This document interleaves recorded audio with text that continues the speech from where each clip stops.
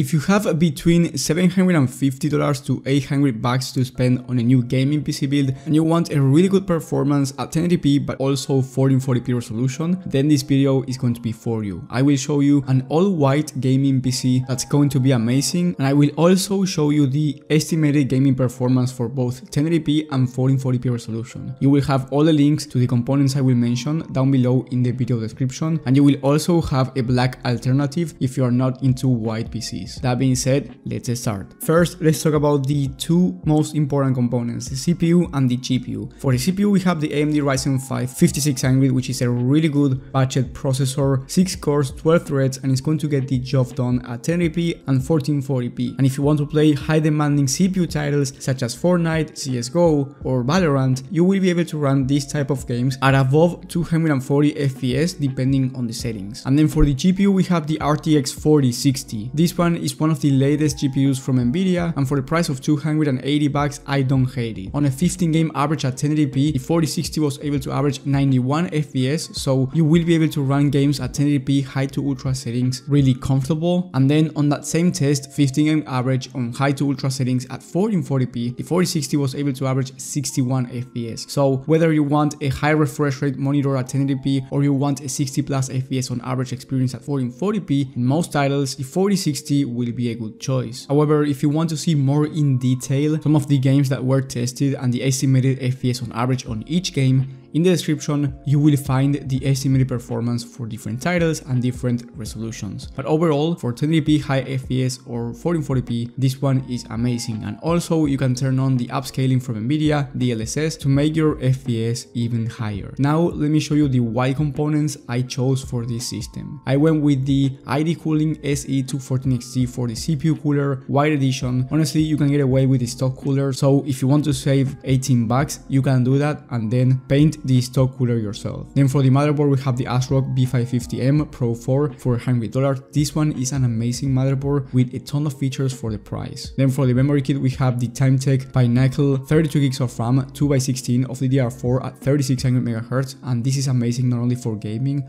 but also for content creation and streaming, since you get 32 gigs of RAM instead of 16 gigs. Then for the storage, we have the Team Group MP33 1TB of Gen 3 SSD, which is going to be really fast for gaming, and you can always upgrade for more storage if you need down the line. Then for the case, we have the DIY PC ARGB Q3 Micro ATX mini tower case. This one looks fantastic. It already comes with 3 pre-installed fans, really good airflow for this PC overall, and I absolutely love the aesthetics of this particular case. And last but not least, the power supply, we have the Apivia Prestige 600 watt 80 plus gold power supply. This one has enough wattage for the system and is CTO rated, meaning that the quality is decent, therefore your PC will not explode. The total price for this PC when I'm recording this video is $742, but I do recommend you checking the latest prices in the description because maybe it's a bit more expensive or maybe it's even cheaper. And then with the better alternative, in my opinion, is going with the RX 6700 XT. This graphics card is not white, so you will have a black component in your system, which is completely fine. Honestly, black and white look amazing on a PC build anyway, but the reason why I believe the 6700 XT is the better option is because it's about 12% faster than the RTX 4060 and it has 12 gigs of VRAM instead of 8. On those same tests I mentioned before for the 4060, the RX 6700 XT at 1080p was able to average 103 FPS instead of 91 like the RTX 4060, and then at 1440p it was able to average 74 FPS instead of 61, so you can play more comfortable at 1440p, especially on the higher settings, since you get 12 gigs of VRAM, which is going to be important, 1440p resolution on the latest AAA titles. So if you're just going to play at 1080p and you do not want to spend anything more than $750, then sure, go with the 4060. It's going to do an amazing job at 1080p. But if you want to play at 1440p now, or maybe you want to play at 1080p now but upgrade to 1440p later, the RX 6700 XT is the much better option in my opinion. And the price difference is about $30 to $40, which honestly in my opinion is worth it. And remember that if you want a PC build that's great as this one but you want it in black, you will also have alternatives in the description. And if you want PCs that are more expensive or cheaper, maybe you want to spend $600, or maybe you have a higher budget